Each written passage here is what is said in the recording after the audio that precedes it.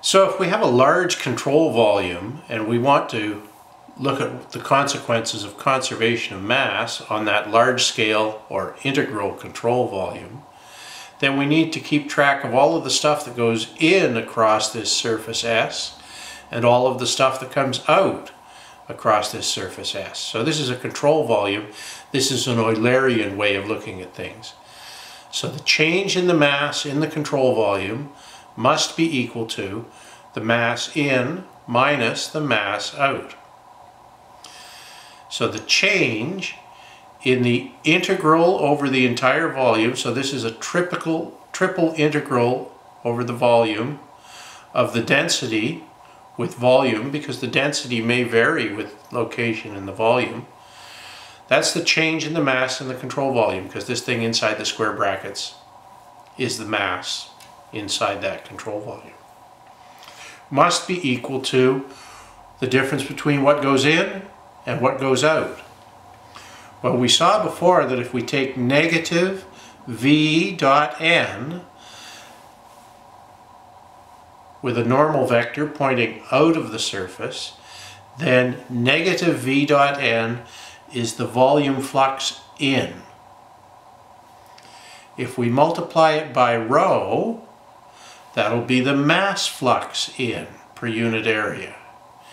If we multiply it by the size of a little area on the surface here, that'll be the mass flowing in through that small surface area dA.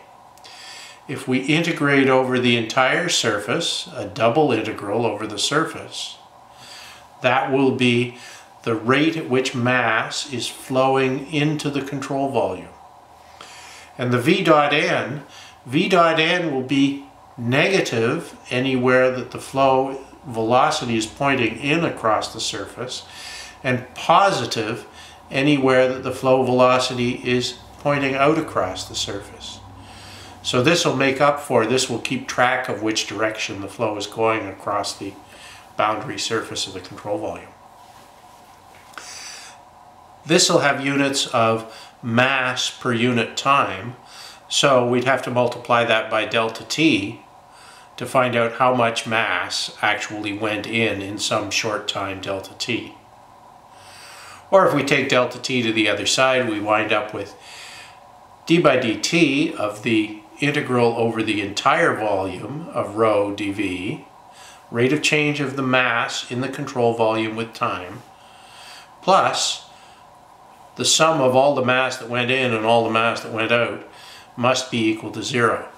So what this is saying for the control volume is that whatever goes in either stays in and increases the mass so that this is a positive rate of change with time.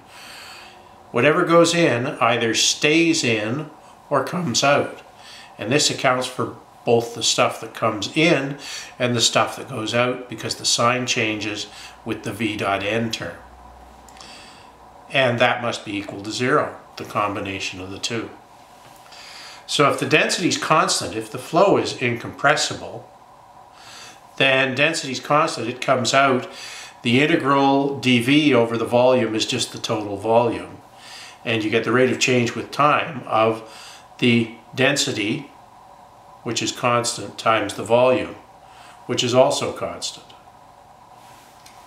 plus the integral over the surface, rho v perpendicular, because that's v dot n, times dA, equal to 0.